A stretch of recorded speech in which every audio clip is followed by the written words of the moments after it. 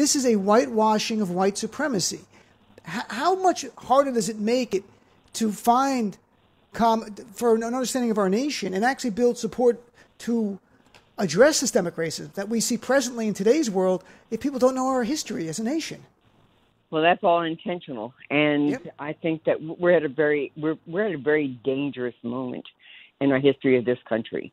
Not only, is our democracy in peril, as the president has said, but the safety and security and the rights and privileges and opportunities for people of color are all significantly challenged. Everything that's other than white, male predominantly, is the other and is represented in such a way that white male dominance is supposed to have control over every aspect of the rest of us, whether it's our access to jobs, as women, our access to decisions regarding our body, whether or not we're going to be able to access the voting booth, whether or not we're going to get a globally competitive education irrespective of where we live, and whether or not we're going to be taught the truth in history.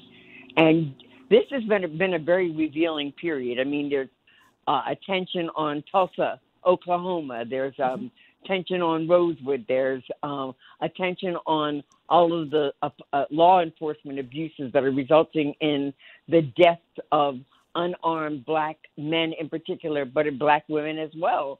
We need a serious course correction. We need to recognize that this danger it may be perpetrated upon blacks mostly and maybe browns, but there's danger in all of this for even white America. If you're not rich and you're not white, they don't care about you.